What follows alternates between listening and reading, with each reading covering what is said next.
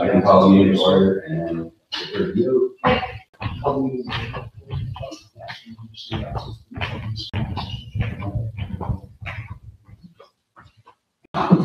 there we go. Okay, I'm going to call this meeting to order. In the absence of Reed Smith, I would take the chair. We don't have any delegations or deputations. Any problem with the agenda? Any changes? Can I have approval of the agenda then, please? Linda and Doug, all in favor? Carried. Thank you. Any conflicts of pecuniary interest and the general nature thereof? None declared. This is a meeting, a public meeting, to provide information on a couple of zoning applications. Is that right, Jason? Your zoning applications, right? And a consideration of a draft cannabis bylaw. We'll start off with the Manager of Development Services stands, and item 1 is Kennedy application form, and so on and so forth. Take it away, Jason. Thank you, Secretary Wise. Just with respect to application D04-2022, site-specific zoning bylaw amendment application on a property owned by Mr. Ron Kennedy. The application proposes to instill and create a site-specific zone for the outdoor storage of pools and related accessories. Mr. Lindsay Mills is present at this meeting virtually on Zoom, and he is representing both Ron and Paul Kennedy, the owners and applicant for this application. With that, I'll turn it over to Lindsay to provide the overview and walk through the proposal with respect to the planning application.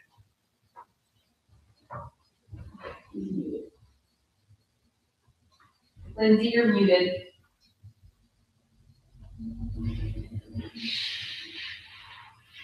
Can you hear me now? Yes, we can. Okay, so thank you, Mr. Sands. This is an application. I've done a county report here trying to describe the application. It's basically, if I was to sum it up, it's the purpose of the rezoning is to permit open storage with a retail component associated with the firm of leisure pools, KTA Limited. In this case, the storage items are fiberglass swimming pools, hot tubs, and related accessories that are periodically shipped to a sales area located elsewhere. Some accessory sales of the related paraphernalia is also proposed on the site. The land will be rezoned from rural to a special rural exception zone and would permit the storage of retail uses in addition to the other uses already permitted in the rural zone. The property is 10.1 hectares in size. It's vacant. One of the things to note is that the rail line runs right through the middle of it, kind of bisects it. My report reviews the relevant documents, official policy statement, the county official plan, and the township official plan. They all seek to support the proposal. I think one of the things to note in the township official plan is that section 4.2.8 says that rural, commercial, and industrial uses are mostly proposed to be within a business park, which is located at the southwest corner of the township. However, it adds that the policies of the plan are also intended to provide for small-scale industrial commercial uses in the rural area, serving or related to the rural economy. It lists a number of such uses, but it says any uses that may be deemed necessary and appropriate by council. So my summation and my report basically says that the proposed storage use appears to be compatible with the surrounding large lots. I did an MBS calculation as well, turned out to be a non-issue. So the property is large at 10.1 hectares. It seems willing to accommodate storage of these large items. Because the land tends to fall in elevation towards the rail line from its high point, approximately 120 meters from the road. The stored items can be located lower on lower land behind this rise, where they will not be conspicuous or visually imposing. In addition, as noted, the owner has constructed a earthen berm across the land. It's already there now to provide further visual screening. Thus, the only adverse effect on the neighboring rural community will be transporting pools and hot tubs to and from the site. But the way I look at this is it's kind of similar to the movements of farm machinery and products. So I don't think it's going to be detrimental to the surrounding community. So I attached just a very preliminary draft bylaw. And so basically the bylaw just says, in addition to all the other uses of the rural zone, this storage use is also permitted. And I've also included a special front yard of 130 meters to make sure that the storage uses are located behind the berm. So that sums it up. Okay, thank you, Mr. Mills. Do you have anything to add, Jason, before I go to council? Thank you, Dr. The only question I have for Mr. Mills, if he could expand upon the retail component of the proposal. It was my understanding through the original submission that it was for outdoor storage and not necessarily sort of a retail component to that from this property, as it was my understanding that the infrastructure, the pools and related materials would be shipped elsewhere. I just wonder if you could provide that clarification for both staff and council at this time. Yes, go ahead, Mr. Mills. Sorry, Mr. Staff, were you asking me? Yeah, that's for you, Mr. Mills. Yes, it is. Okay, the retail component is not necessary. He thought he would just add that, just in case he had to sell paraphernalia like pumps or pipes, associated paraphernalia. He has told me that it's not that necessary to have that component. He has 40 sites that he sells these pools from, so it's not a concern. Thank you. I just wanted to ascertain that information for the benefit of council and any member of the public who may be watching. I think we had some of that preliminary conversation, and I think it was maybe not that clear in the planning report or the overview, so that was very helpful. Thank you, Mr. Mills.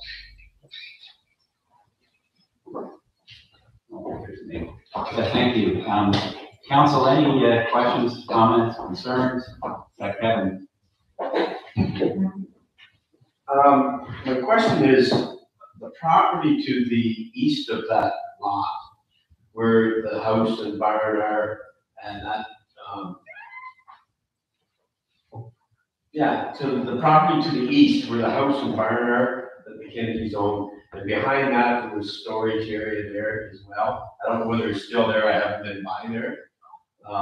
But anyway, that was my question that I was thinking of earlier. Is there going to be a retail business ran there?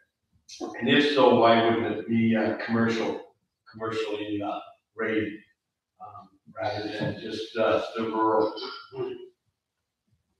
No, this will only more apply to that property. Those storage items have already been moved, and he wants to legalize the storage on the subject property now. Any other questions or comments? Doug, go ahead.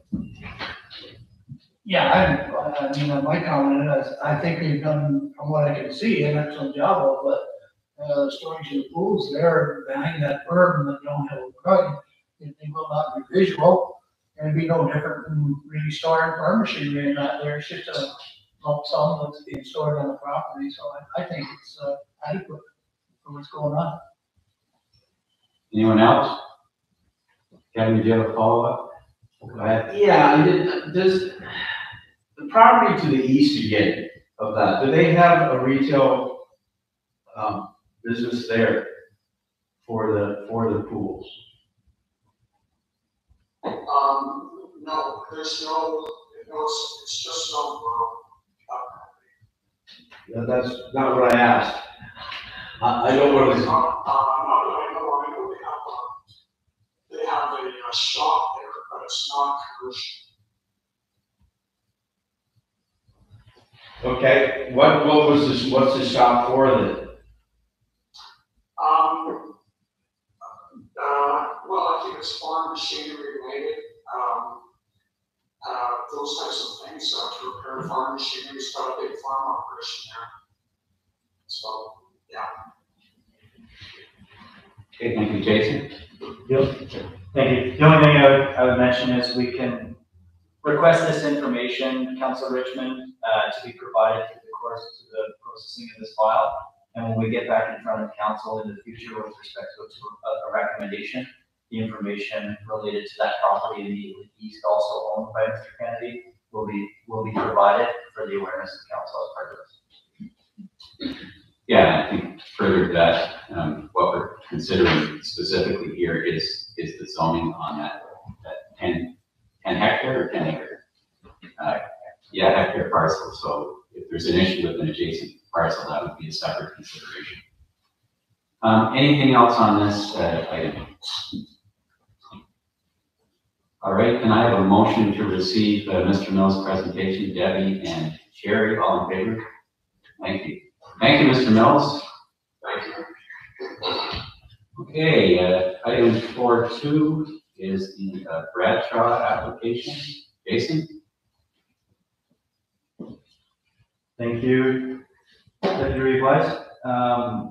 With respect to the Bradshaw zoning bylaw amendment application, Mr. Lindsay Mills is also representing the Bradshaws, so he will remain on the screen with respect to this meeting. This application is tied and connected with a consent to severance application that was submitted in the fall of 2021, and it proceeded through the Committee of Adjustment.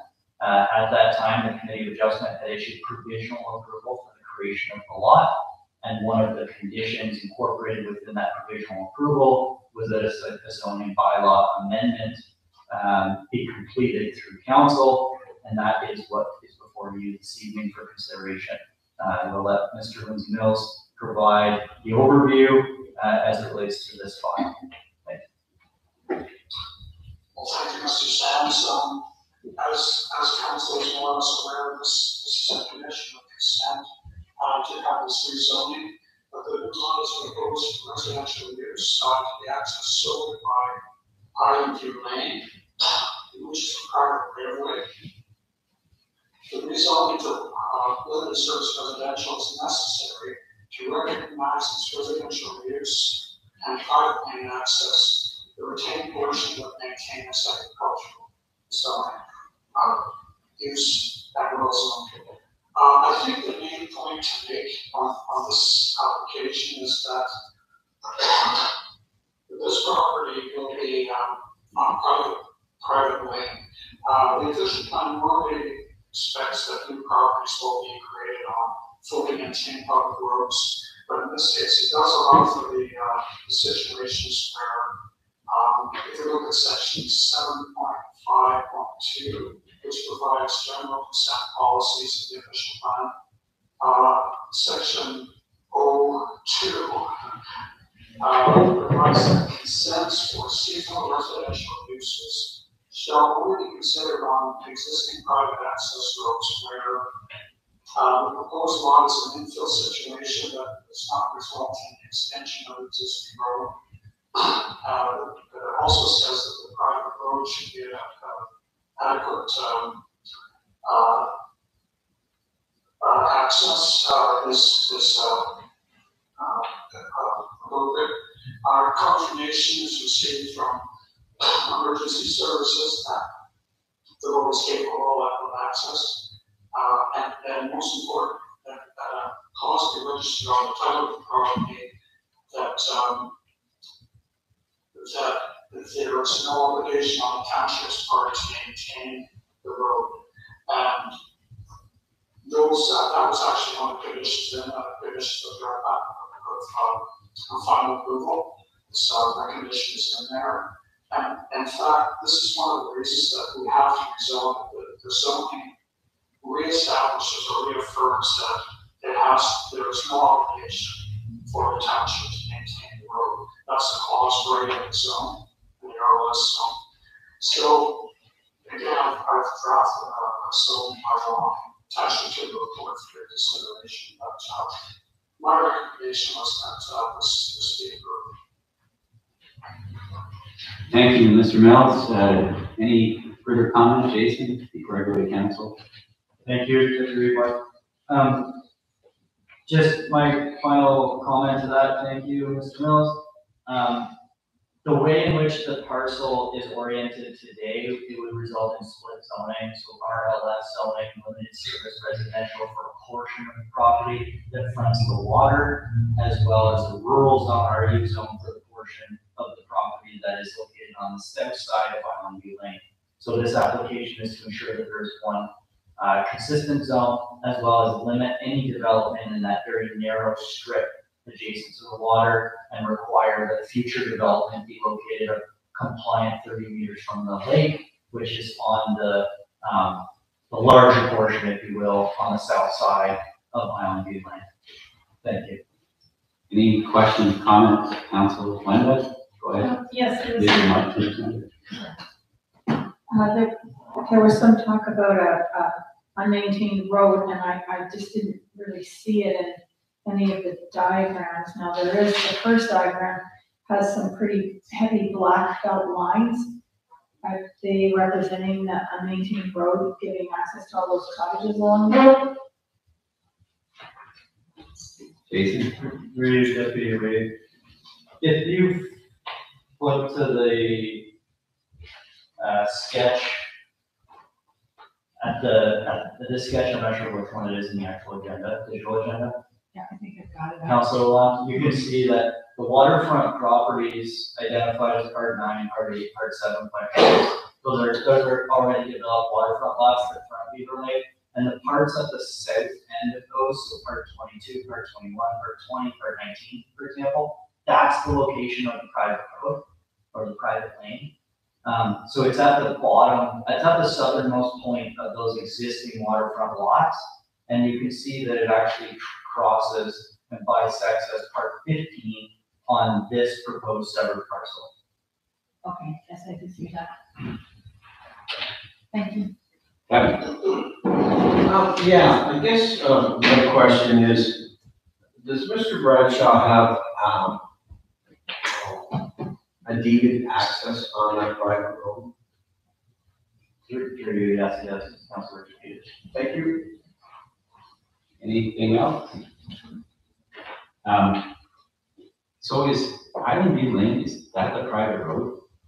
That's what I thought, yeah. It's very well maintained. Yeah, but it's not a township road. Okay. Anyone else? Any other comment?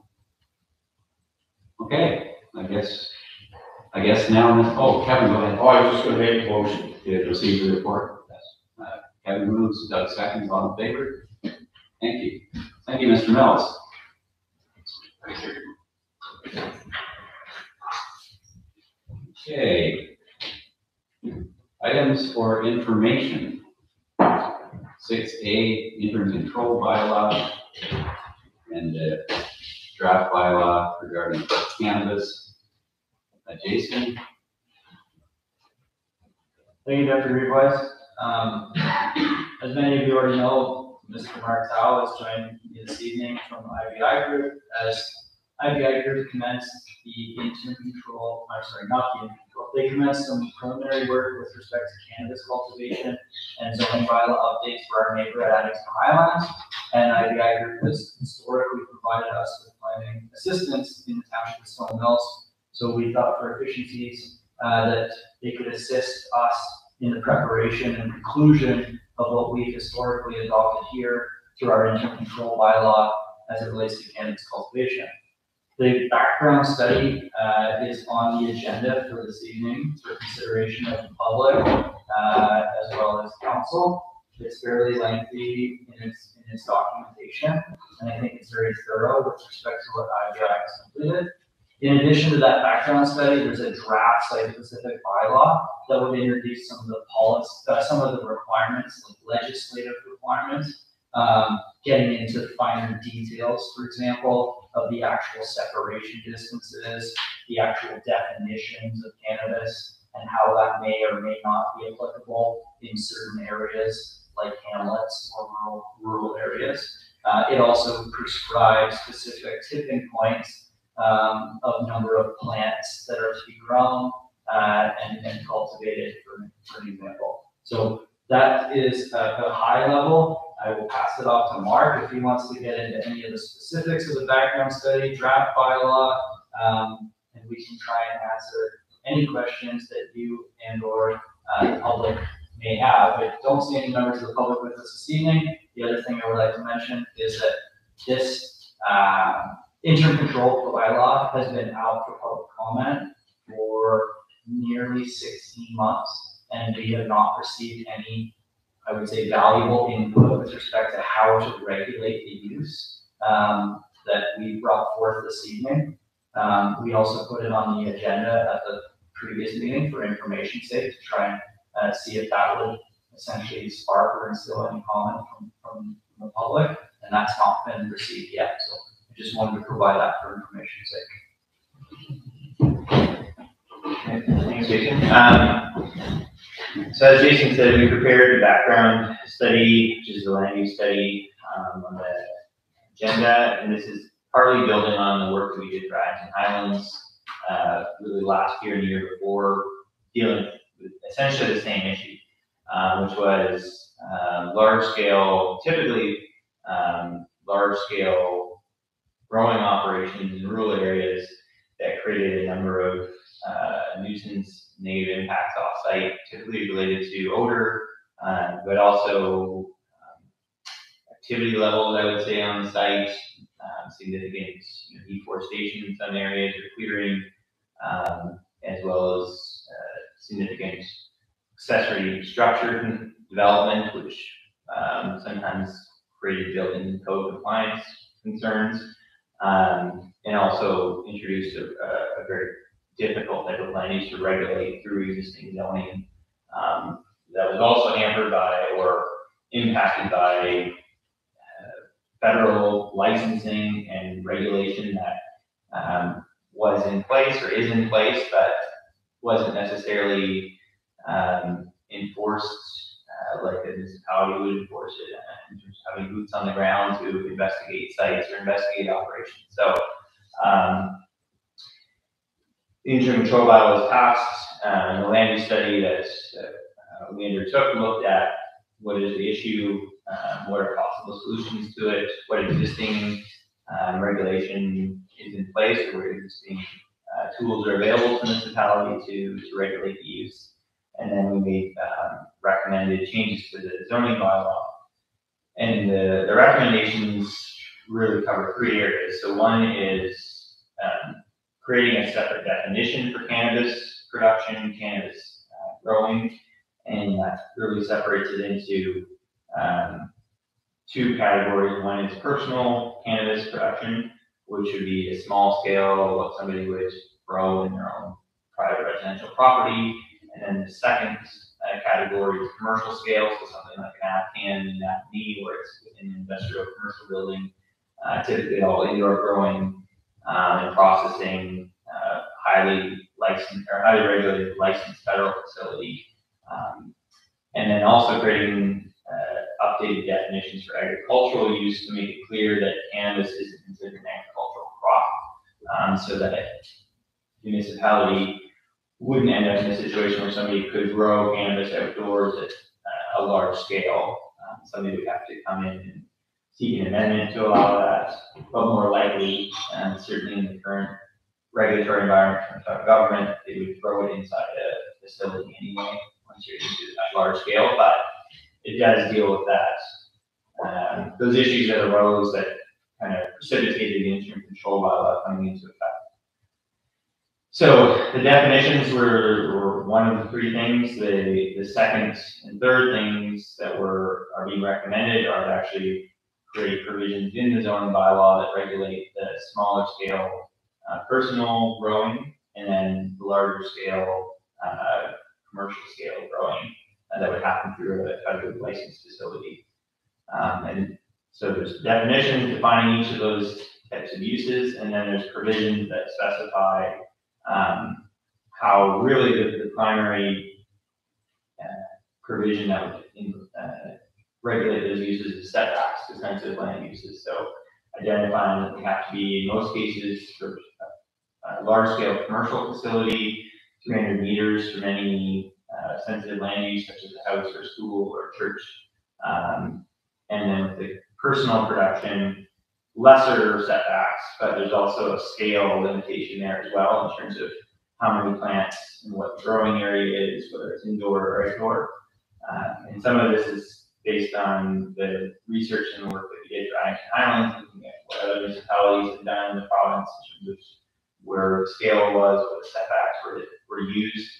I would say that the recommendations here and what we're implementing in Addington Highlands are probably in the generally conservative, middle to conservative side of things in terms of the setbacks that are employed as of right. But I think that's probably given the sensitivity of the use, it's probably the best way to proceed. And if somebody does come in and wants to do something specific on their property, they always have the option of a variance application or a zoning application. And then that gives the municipality the opportunity to specifically evaluate that proposal and also maybe apply conditions to, if there were a reduction in setback, for example, maybe it's warranted because it's a smaller scale facility or it's located in a very isolated location, those types of things. So I think the recommendation to go with more conservative, larger setbacks is justified in that sense, and then there is the opportunity for someone to come in and ask for a reduction if that comes to pass in the future. I would say just in practice, we've seen, and if you look at the news, the cannabis industry in the last year to 18 months has really suffered, I guess, in terms of investment in commercial growing. Post-legalization, there was a big boom, and that's why we saw this rush, some of which turned into legal activities in growing. But now in the last, like I said, 12 to 18 months, a lot of the facilities that maybe were interested in opening up in places like McAfee or Stone Mills, the competition and the market has really fallen out, I think, from under them. So the likelihood of having a flood of applications in Stone Mills is probably pretty low. So I think the market has almost corrected the issue, I guess. But nonetheless, the proposed bylaw, the recommended provisions of the bylaw would allow the municipality to regulate where they would go. It would require rezoning to permit them outside of the industrial park in terms of a commercial scale facility, and then the employee significant setbacks for any personal production, as well as scale limits on any personal production, which would hopefully mitigate any potential impacts due to an excess number of plants that produces odor or requires lighting, for example, that is a nuisance to neighbors. So that's the recommendation in terms of the high level. If you want to get into any details or specific numbers, happy to do that as well. Jason, our staff, and I have talked to a couple potential changes to the draft bylaw in terms of increasing a couple of setbacks to unoccupied or vacant lots that would allow a residential use, for example, and then just clarifying one of the other provisions about how it's measured to a lot line versus to maybe a building on a property. Other than that, the bylaw, I think, government package is what's been recommended. Okay, thank you, Mark. Comments, questions, council? Doug? Yeah, Mark, thank you very much for the presentation. In your working up to this, Mark, did you find any studies or anything that talked about the distances that the odor, the smell would travel? And I'm asking that for particular reasons. Yeah, no, we certainly, we looked, and that was part of the struggle with a lot of municipalities in the province. When we first started looking at Addington Highlands, probably Addington Highlands 3 or 4 years ago, there was one municipality in the province, and the name escapes me right now, that kind of led the charge and trying to figure out what can a municipality do to regulate, and then what's a setback that we could apply that's defensible and that would be effective. And there wasn't really a clear answer other than using, so the 300-meter distance that you see in the bylaw is partly drawn from provincial Ministry of Environment setbacks, where the province classified an industry in three different categories. Class 1, which is least impactful, Class 2, and then Class 3, which is most impactful. And the Class 3 industry, which would be characterized as having outputs like noise, odor, dust, smell, or that would be regular, obnoxious, and be felt off-site if there's not appropriate setback. And the setback for Class 3 industry is 300 meters. So that's where that 300-meter number came from. But if you look at the literature, if you look at various studies, or read anything online, certainly depending on where the wind's growing or what the scale of development, if it's not in a commercial facility that's got proper air treatment, it's just open growing, you could certainly smell further than 300 meters away. So I think that's partly why prohibiting it as being grown in large scale outdoors as an agricultural crop at least eliminates the possibility that you have that really large scale open growing that 300 meters wouldn't be sufficient for. And so if you force that scale of growing indoors to a commercial facility, they're supposed to be, through the federal licensing process, have all sorts of air scrubbers, et cetera, that would limit and reduce that. I wouldn't say eliminate, if you go to Abcan, for example, and you were to go to the parking lot, I know some people have said you could still smell something outside of that facility, but I think that's probably more contained. My concern is the smell, mainly, I'm a novice at this stuff, I don't know anything about it, to be honest with you, other than I had the 3 opportunities, I guess is the right word, to smell, okay? Once a few years ago, I entered a property, and as I got close to the building, the smell knocked me down, basically, and I left the property. And then another location, I used to walk by a old trailer, and we always called it the skunk trailer because I didn't know what the smell was. Yeah. Okay, I was later educated that the smell might have been marijuana growing inside of it, but we give the trailer a wide berth because we were afraid of skunks. Okay, it could be very offensive to a lot of people. Recently, in the last couple of years, I walk sometimes for exercise past a piece of property, and it seems to be more predominant at a certain time of the year. But I can view the property for several hundred feet and I don't see anything. And yet, I go like this when I'm going by. It's quite a smell, okay? So I don't know how many plants are growing, but I'm concerned in the hamlet area, not so much the blue area, but because of the distances, but in the hamlet area, boy, you could affect a lot of houses with that smell.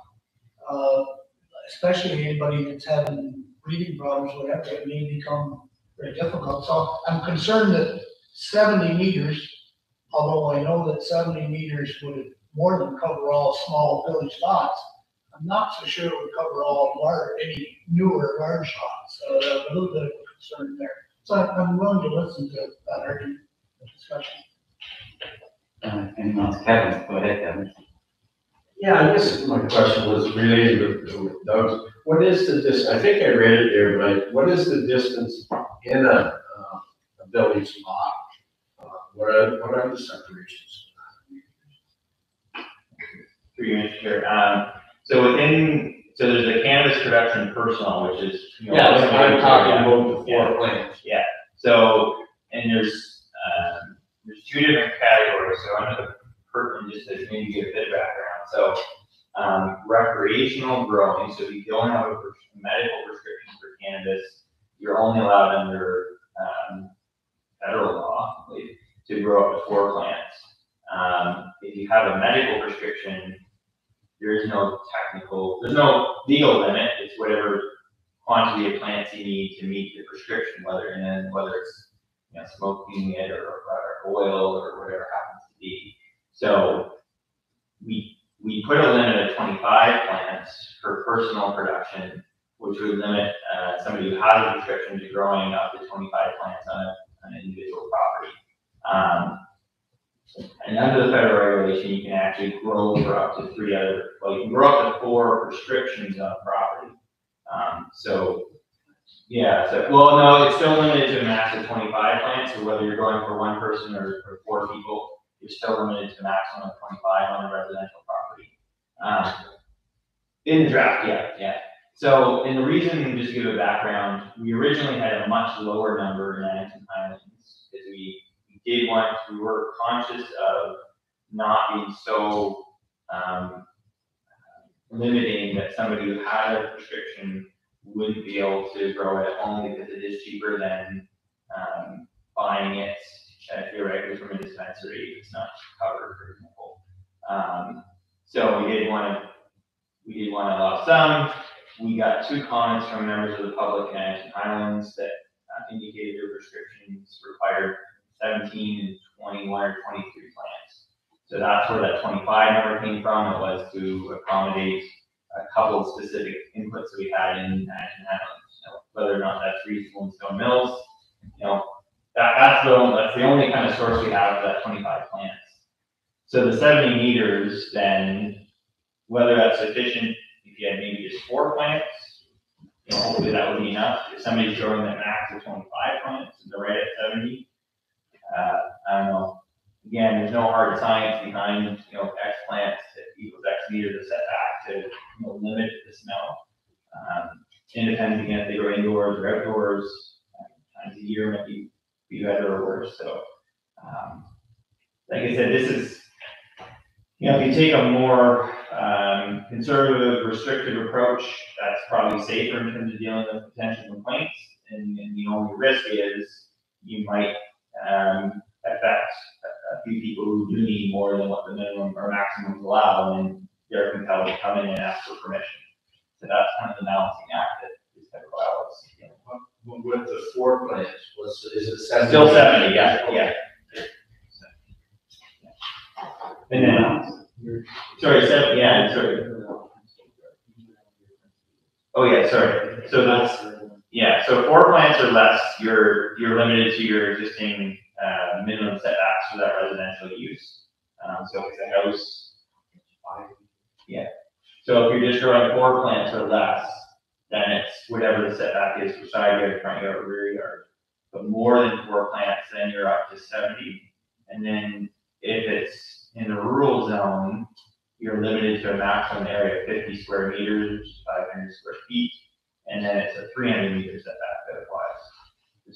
So 4 plants or less, it is more. It's tied to the principal use of that zoning, so it's the same, the way it's currently drafted is the same as if you were putting an addition on the rear of your house in a hamlet on a small lot. You have a 5 meter interior side yard, so you could grow your 3 plants behind your back patio door on that property, compliant with those yard setbacks.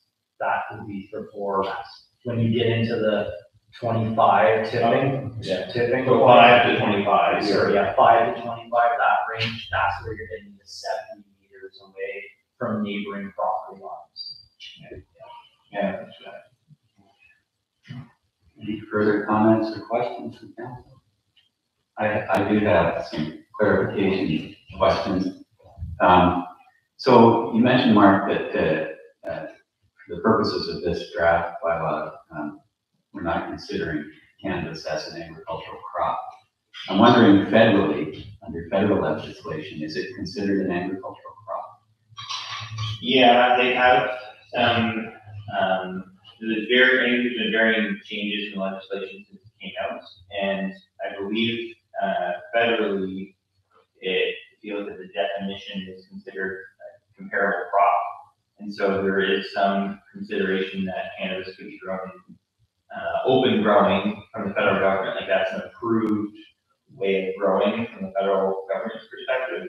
But in doing the research and looking at other municipalities and talking to some of the other municipalities who kind of led the charge in putting in more restrictive provisions, nobody's been challenged yet that we're aware of, and I don't think there's anything that specifically prohibits municipality from being more restrictive in terms of limiting growth or adding greater setbacks.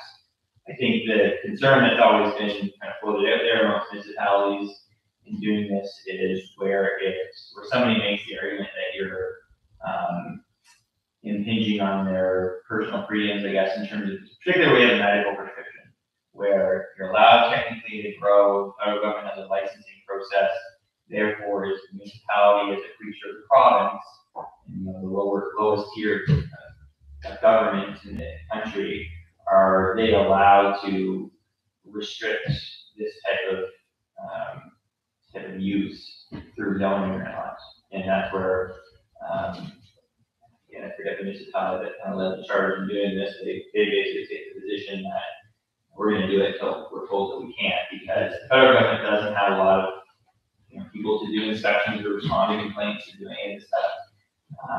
And so they were taking it as there's a gap. The municipality with zoning authority does have the ability to regulate land use and look at impacts. And so that's where these provisions kind of first started in the province probably 3 years ago, or about 3 or 4 years ago. So that's where they're getting agricultural municipalities, especially with assessments as well. I know that came up amongst other municipalities when the open air growing as an agricultural crop came up as kind of a new permission, whereas before it always had to be in buildings. Municipalities being very worried that you're going to have agricultural land for cannabis growing, and it's a very low assessment for tax purposes. And so rather than having something that maybe is more appropriately done in an industrial setting, commercial setting with higher taxes, it would be grown in the open air and in agricultural areas with its own set of problems. So this would prevent that from happening in terms of having it as an open air growing and really a commercial, quasi-commercial industrial operation occurring in an agricultural setting.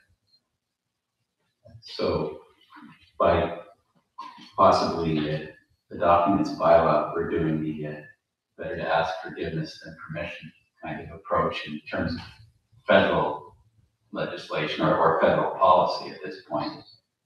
Yeah, I think it's consistent with other municipalities around, and that's what when we first did the update in ag time, we did a lot of research looking at what other municipalities have done and talked to other municipalities who had already enacted bylaws. And so what we recommended was consistent with that. And even FCM had done some work looking at this issue. So it's consistent with all those. And there's nothing that we've seen that prohibits municipalities from implementing these powers. I think, like I said, the real question may come up is if somebody who is maybe feels like they're being restricted from growing cannabis, that they should be allowed to grow on their own property, that would they be able to challenge to say that all beers are outside the municipality's power. So I think that's the real risk, and then it comes down to is there a gap in the legislation, or is it really something that should be exclusively dealt with by the federal government? Right. There's no case law that we've seen yet that deals with this. And in terms of within the villages or perhaps clusters, which Doug and Kevin both expressed concerns about, it seems to me that if this doesn't affect the 4 plants or less people too much, you may get some individual situations where that could cause some conflict, but it essentially, I would say, prevents anyone with a medical marijuana prescription from growing within a village or a close cluster, because nobody's further away than 70 meters from a lot line in the village. So that's where we may see some complaints as well. I'm just throwing that out there as a possibility of some conflict. Wendy, go ahead. Would that be an opportunity then for them to come here and apply for the variant or the rezoning application? Yeah, absolutely. Through the community adjustment. So there is also a- on board of council, you can do a site-specific zoning, similar to what we contemplated this evening, or do a minor variant, actually reduce that setback. Anyone else? Okay, can I get a motion to accept Mark's presentation, Sherry and Deb, all in favor?